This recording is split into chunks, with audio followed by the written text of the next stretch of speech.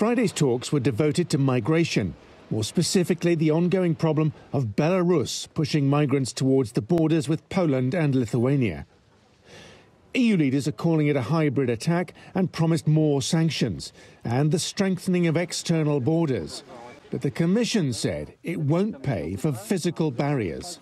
And indeed, there was a discussion on the so-called physical infrastructure, and I was very clear that there is a long-standing comment in the Commission and with the European Parliament that there will be no funding of barbed wire and walls. Eastern member states won't like that. On Poland, the issue of the primacy of EU law and the independence of the Polish judiciary will take a long time to resolve. But most leaders said talking was the best way forward, with improving the independence of Polish judges emerging as the EU's priority. Threats of withholding EU money and further legal challenges are still on the table.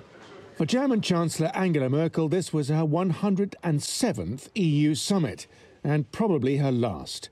Behind the scenes, she was given a glass statue, and EU Council President Charles Michel said future summits without her would be like Rome without the Vatican or Paris without the Eiffel Tower.